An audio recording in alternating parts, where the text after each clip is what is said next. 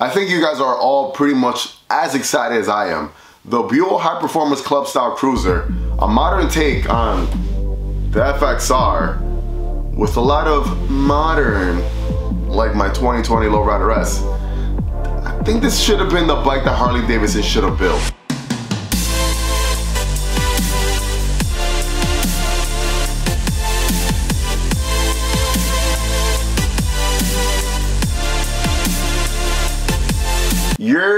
What up? Welcome back to the video, guys. And in today's video we're going to be talking about obviously the brand new Buell High Performance Club Style Cruiser right here. Wow.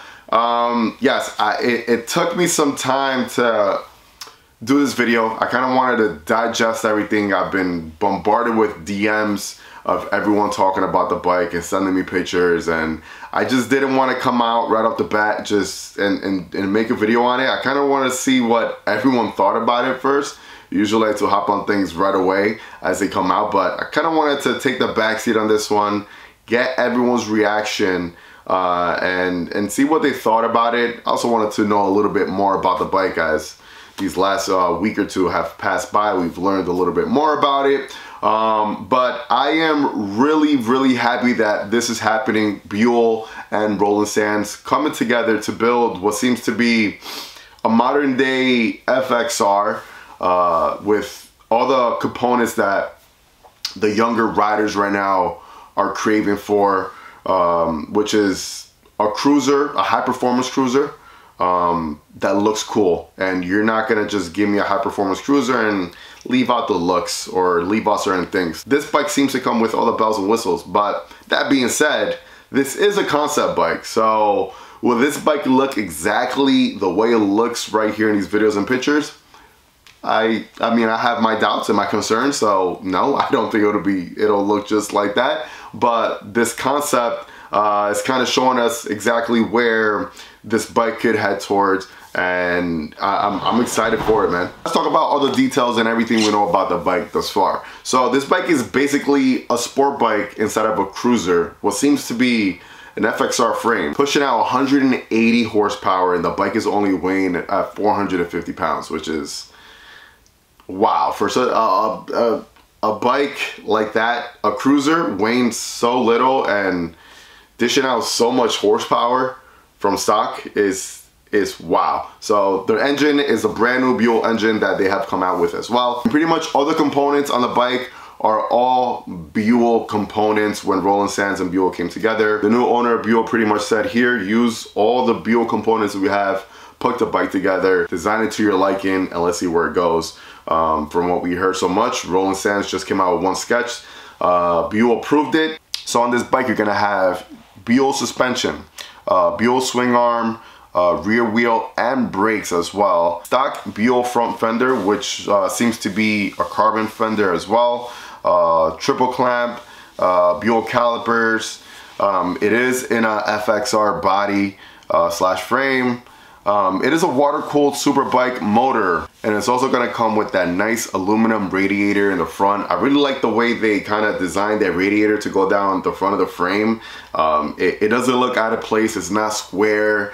It doesn't look ugly. Like, it actually looks pretty cool. So the designers did a really good job in kind of hiding that, but at the same time making it pop out. Right in the front, you're gonna have GP suspension in the forks, which are gonna be adjustable. That TFT screen, which we're pretty much seeing on a lot of bikes now. A lot of these companies now are doing these TFT screens, and it looks pretty cool. And one component I saw in the front was that Memphis Shades fairing in the front, which looks really cool, giving the bike a nice little subtle but club style look. It looks very aggressive, it looks very cool. Now the exhaust, let's talk about that real quick. The exhaust is a 4x2 into 1, and from the videos that I've seen, it sounds badass. It looks super cool on it. I really wish I could hear that thing in person, because from the videos, it's like wow. And you guys don't, like, anything in videos doesn't do the sound any justice. Like, it just, damn it, I want to see that bike in person.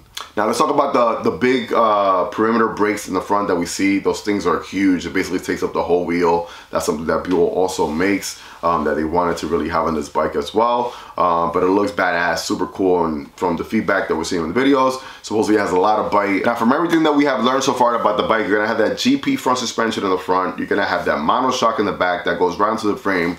You could probably know that this bike is gonna handle really, really well. We also did see a little clip of a front dampener in the front, which is also gonna help with handling. I think handling and performance kind of come neck and neck when it comes to this bike right here. I think it's one of the things that they were kind of trying to mesh the most, because from what I was saying before, the younger cruiser crowd right now, what they want is a fun cruiser, something that's gonna have a lot of performance, something that's gonna handle right, something that's gonna be packed with a bunch of cool technology.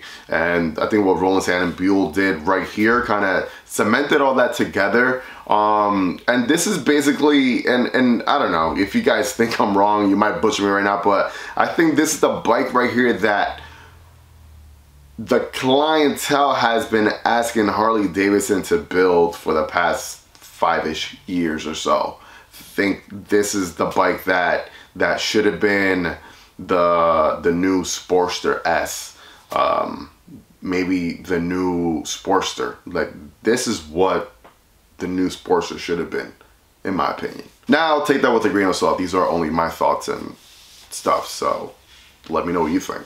Now, we are in 2023. This bike is set to release in 2025. Now, you heard what I said, predict. We're talking about a brand new bike that has not hit the market yet. So we have 2 years to see if this bike will hit the market in 2025, or if it might take a little bit longer than that. Now, the magical question as well, what is this bike going to cost? Now, this bike, they're estimated to be in the $20,000 mark and upwards of that. So yeah, that's like another concern that I have right now at the moment, is like, all right, well, if they outprice themselves, they might miss the mark. They're really gonna have to price this bike at a good range where it's gonna compete with Harley Davidson, or compete with something that Indian has, or any other performance cruisers out there, which are not that many. Now, a lot of people have hit me up in my DMs already, and they told me that they already had deposited the $50 deposit that you got to put down in order to reserve a spot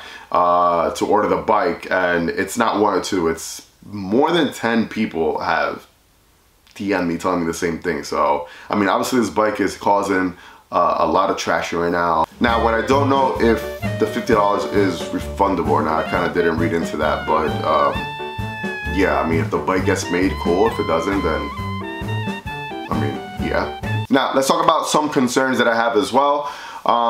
This is a concept bike right here, so which means that if this bike does come into market, it's not going to look just like what you see here. Hopefully it does look very close to it, but for the most part, if you guys are familiar with concepts, concepts are just a big idea. They take the sketch from it and then they'll deliver. Harley Davidson did that with the Sportster S. Their concept was pretty much 100% on with what the bike that hit the market was, and they did a really good job with that. But with all the components that this bike has on it and everything that they did, I highly doubt it's gonna look close or near to that, but we'll have to see. Another thing is that you're able to order the bike. The bike's gonna be delivered to your home. That's awesome. But when it comes to dealer networks, you can't just say, hey, I'm going to the Buell dealership right now and get my bike fixed, or go pick up my bike, or whatever it is.